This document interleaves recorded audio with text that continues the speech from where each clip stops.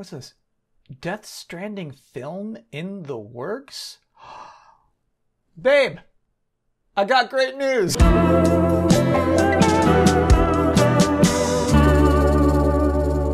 It's good to be back here in my lovely Spiderweb studio. The Game Awards happened last week, and now that all of the glitz and the glamour has worn off, the hot air of all those world premiere trailers has dissipated, we're all left with one thought. Wow, Game of the Year went to Elden Ring. Of course. And I suspect as this year winds down, we're probably going to see Elden Ring win more Game of the Year awards. Probably most of them. Probably so many we become desensitized to it.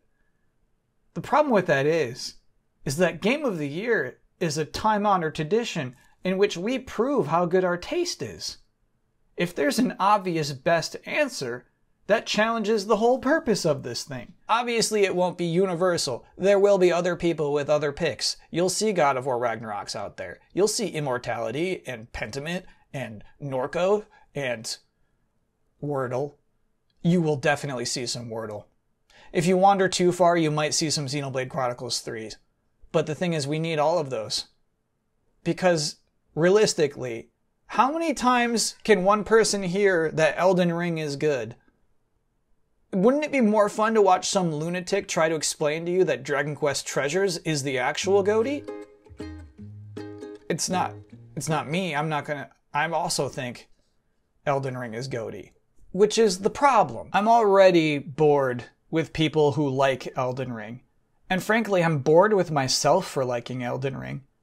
You can't make a video about liking Elden Ring that people would be interested in watching. I think I'm afraid that as we move out of 2022, as Elden Ring becomes more of a memory than a game we still play, that it'll become one of those unchallenged thoughts. Oh yeah, Elden Ring was GOTY 2022. Elden Ring was great. There's no more thought necessary. I remember the bosses. I remember Ronnie. No more thought necessary. When I hope what isn't forgotten is all of the ways in which it's a weirdly good game. Like, I hope it's genuinely the start of something. Elden Ring itself is a Souls game at its core that also said, let me try doing Breath of the Wild. I bet I could do it. I bet I could do what Witcher 3 does easy. And then succeeds wildly at that. So now that we have this game that's not just critically praised like all the other Souls games are, it's now financially buku.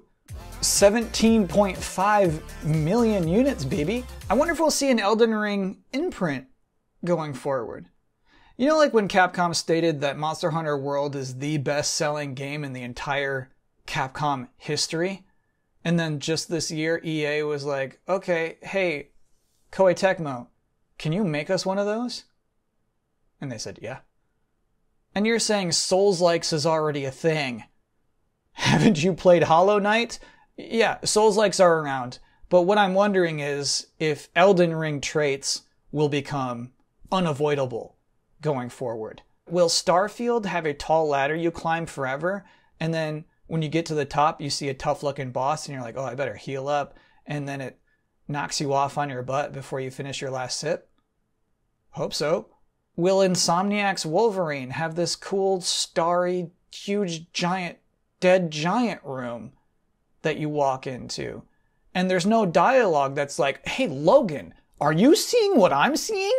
There's actually no dialogue, and then very suddenly this horrific squatted over Digimon shows up and kills you in 3 swipes. That'd be nice. Will Pikmin 4 have this at first innocuous cliffside that's got these warnings from strangers that are like, be wary of fingers and be wary of pincer attack? And then you see some freaky hands and you think, oh, okay, I'm very prepared for this situation now, before realizing that you are already in the pincer attack? At this point, how could it not? And really, I hope that's the stuff game designers take note of. I hope it's not just somebody writing down hard bosses.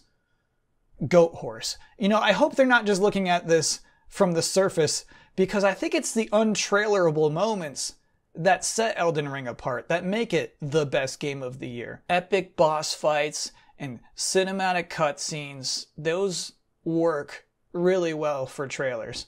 But also, that's like 8% of the time we spend in a video game. And in Elden Ring's case, I feel like it's the best of it is that discovery, just wandering around that world full of what I would call hilarious danger.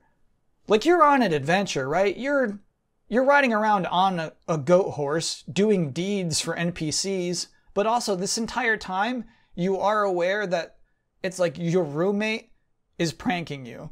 Elden Ring presents a world with just this wonderful, playful sense of humor, and that doesn't really come across in the trailers, or in the end of award show montages, or in YouTube videos where someone is trying to explain it.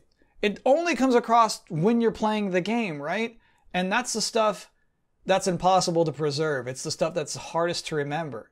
And by the way, I do realize it's crazy for me to call those moments untrailerable when I did that video about how impressed I was that early on, marketing decided to market that low-key scene where you meet Alexander. 5 reasons why that 74 seconds of Elden Ring is better than any trailer from this year. So why did we get a full year of dipshit trailers after that? Why are we still making those? Here you go, you dipshits. You don't have to do that anymore.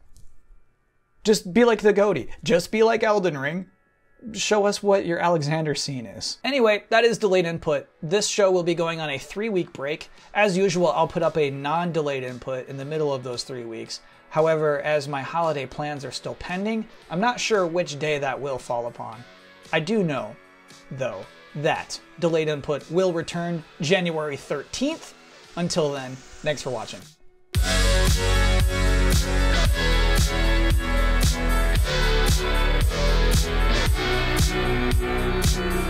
It's now time, of course, to present This Week in Dorky Trailers. First up, we have Horizon Forbidden West Burning Shores. This trailer seems nice at first glance. Something notable about it is that there is no dialogue. It's almost like a modern Zelda trailer. That could be nice, right?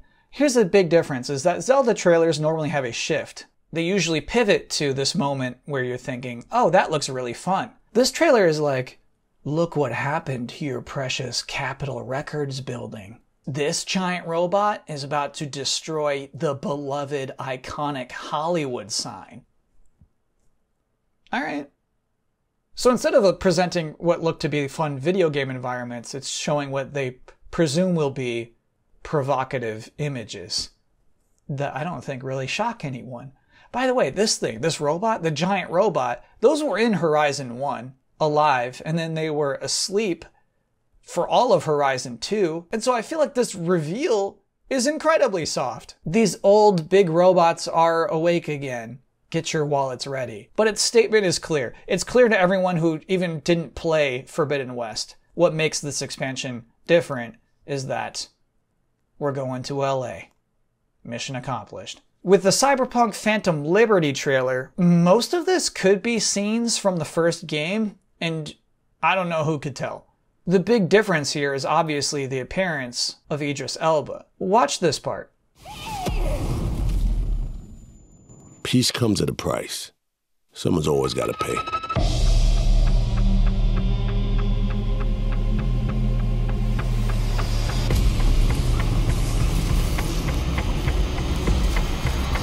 The trailer is designed, it's built around the silhouette of Idris. It's built around the reveal. We booked another big Hollywood actor. Here's the best acting and dialogue we can provide for you. Peace comes at a price. Someone's always got to pay. What I think is hilarious about this, I guess is like a cultural touchstone, is, I mean, you could Google it. It was only 3 years ago. It was 2019. Keanu Reeves Cyberpunk reactions. You'll see people flipping out. Yeah, me included. And here we are, survivors in the world of 2022. And I think we could all agree that that trick didn't work twice. did not have close to the same impact. We're over that. However, the trailer does include a diagonal elevator, which to me are always very cool, so it's not the dorkiest trailer of the week. Number one dorkiest trailer of the week, of course, goes to Immortals of Avium. You don't get it, do you? All you are is angry. All of Avium is crumbling apart. You don't win in Everwar. It's just dialogue. I don't know how they're still making this same trailer. Just throw whatever dialogue we got in there. People won't care. Let me recite to you what you just heard. You don't get it, do you? All you are is angry. All of Avium is crumbling apart. You don't win in Everwar. This editor trying to pluck the best lines and picks you don't get it, do you? And then the trailer ends like this.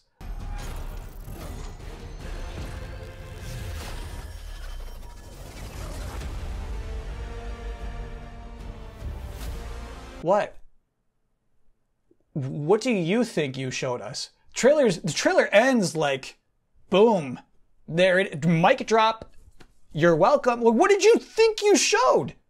Do you think we think the wrist claw is cool? It doesn't look cool.